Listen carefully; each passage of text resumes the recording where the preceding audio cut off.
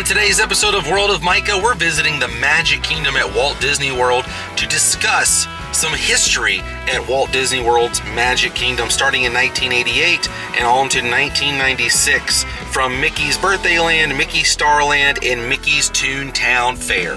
Now, oh boy, and the Walter E. Disney is pulling in to the station here at the Magic Kingdom. So in the year 1988, they opened Mickey's Birthdayland here at the Magic Kingdom. They were celebrating Mickey's 60th birthday in the Walt Disney World Company. They had a special, and Michael Eisner announced they were going to be bringing Mickey's Birthdayland. You can see the photo here of Mickey and the gang and the birthday cake they had right up top of the railroad station there. They had all kinds of different banners saying Happy Birthday Mickey, and this was a huge celebration, kind of like when we're doing the, the 50th celebration here. All right, let's head up the Ozzy Osbourne steps. That's where they took the photo for the Ozzy Osbourne album with Randy Rhoads. We're gonna head over to Storybook Circus. Quite a line here for the railroad. Holy cow! Look at this. So I'm gonna say scratch that and walk. I need to walk. We'll ride the train later on today. Maybe to get back. So June 18th, 1988, they opened Mickey's Birthdayland. And at the time, it was the world's most magical celebration here, celebrating the mouse that started it all, Mickey Mouse.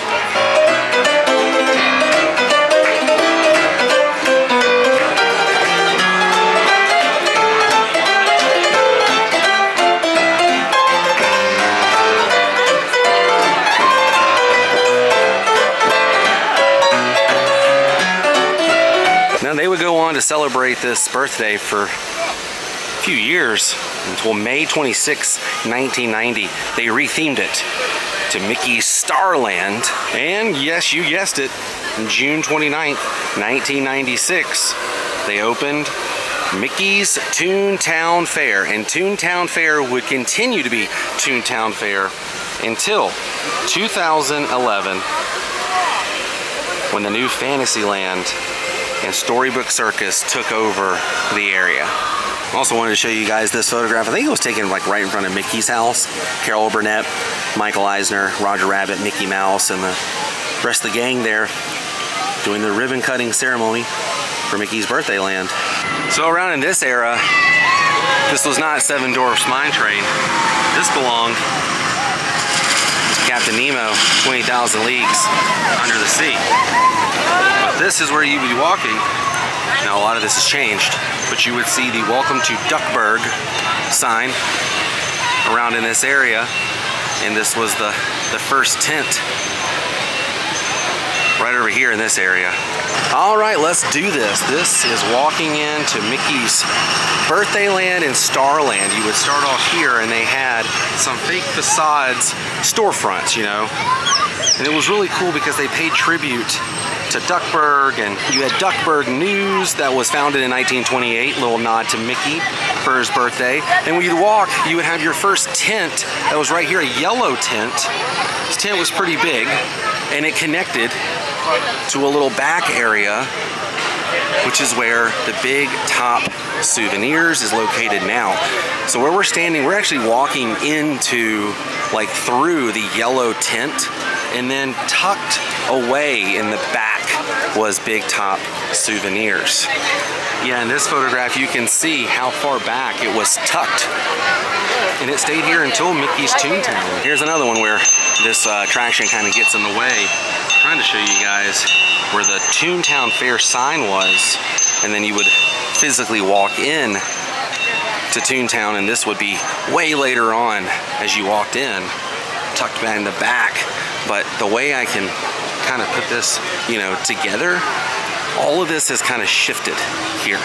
Like this Big Top Souvenirs, which I will show you what it was before here in a second, was tucked way in the back, which means in this area over here was where Pete's Garage was. And then you would walk in, and this is all from Toontown Fair. You would walk in, and over here was the Barnstormer. Now the Barnstormer is the only attraction that's left from any of those eras. But right over here used to be the barn.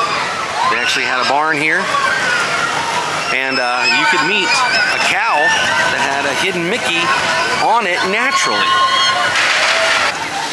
And this is not the original location of the Barnstormer either. If you go back towards the front, the Dumbo area was the original home of Goofy's Barnstormer. But now, it's home to Dumbo the Flying Elephant. That's pretty cool, right? A lot of changes in this area. So the yellow tent would have been there, and then it moved down with more facades, and then he finally landed right here, which is now Big Top Souvenirs. But when this was Mickey's Toontown Fair, it was also a gift shop. You can see in the front of this photograph I'm showing you what it looked like then. And there was someone who was always here from Mickey's Birthdayland all the way through to Mickey's Toontown Fair, and that's Mr. Cornelius Coot. There was a character here named Cornelius Coot, and he kind of sat where I'm standing right here in the shadow, and there was a plaque for him that says, "This is old Cornelius Coot who turned his corn crop into loot and founded Mickey's Toontown Fair. To him we dedicate this square."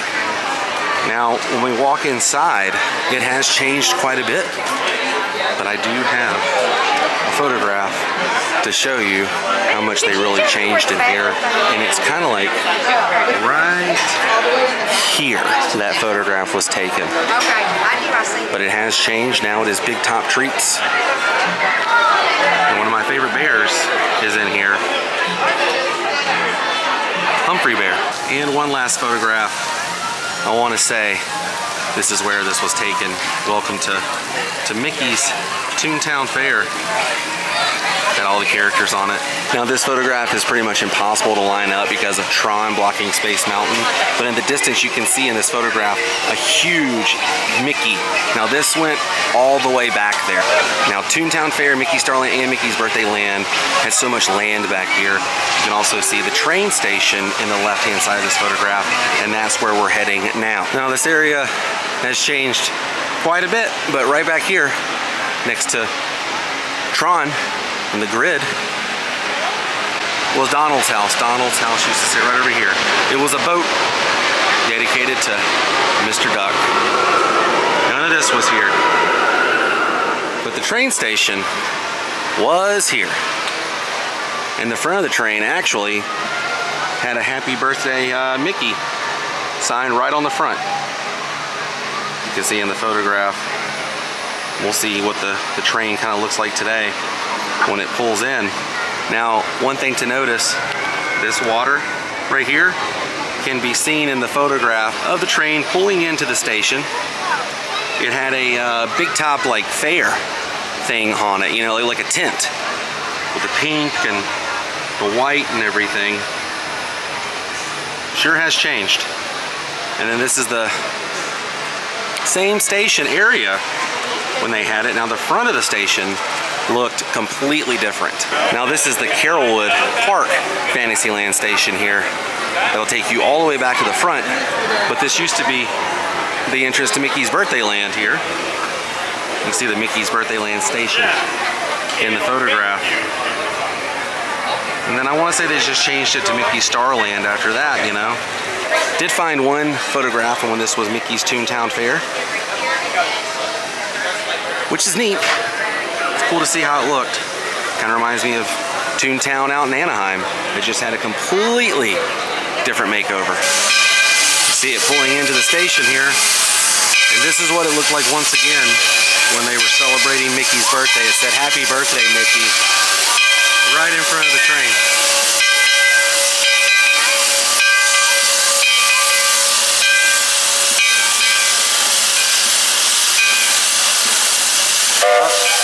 Love that train. And right over here, more or less, in this area, was the giant Mickey. That thing was huge. Huge inflatable Mickey Mouse over here. We were celebrating the mouse. Now I started coming here when they still had Starland, and then I saw it transform into Toontown Fair. Did any of you get to come here and see this when it was Mickey's Birthdayland? You can see the Cinderella Castle in the distance. right through those trees, and then you can see this photograph of Mickey's house with all the characters from the Disney Afternoon. That's right, you can meet people from the Disney Afternoon here. In this photograph, you can see the Gummy Bears, Mickey, Scrooge McDuck, the rest of the Chip 'n Dale Rescue Rangers, and some DuckTales action going on too. So this is where Mickey's house originally sat. Then there were two other tents, which are still sort of here. There's one back there behind Mickey's house. And all this would change when this turned into Mickey's Toontown Fair. But through Mickey's Starland, Mickey's house was more or less right in this area. Here's another promotional photograph that was taken right outside of Mickey's house with the Disney Afternoon gang. You can see everyone, Chip 'n Dale, Rescue Rangers, got Scrooge McDuck and the nephews from DuckTales, and Mickey and Goofy and Pluto. Now where we are standing right now is exactly behind Mickey's house.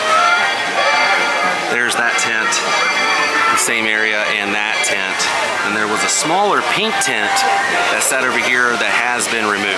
And who knows what the future is of this area. You know, Anaheim at Disneyland, they got Pete. Pete now roams their area. Could we get Pete here? It would make a whole lot of sense. And it is weird, you can meet Minnie here and Daisy, but you can also meet the great Goofini and Donald.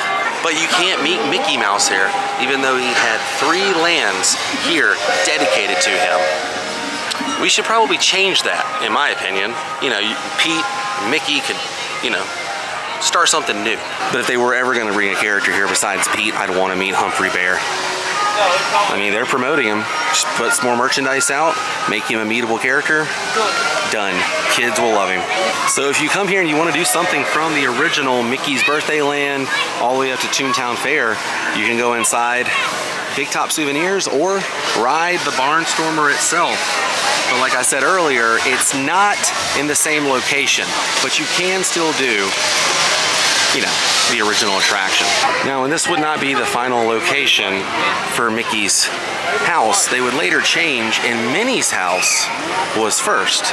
So if you were looking down this area here, this is what it would have looked like in the photograph. You can see Minnie's house, and then as you continued on, all the way down this area over here was where Mickey's house would have sat. But this was a lot of fun. I'm glad we came over here and kind of matched up some stuff. It all changed in 2011, like I said, and became what we know as Storybook Circus. But I can still close my eyes and remember Starland and Toontown Fair. Comment below, let me know your memories. What do you guys think of this area now, and what do you think of a future for this place, you know? Toontown out in Anaheim got a major facelift. Do you think they could be coming for Storybook Circus now that the 50th is about to be completely over?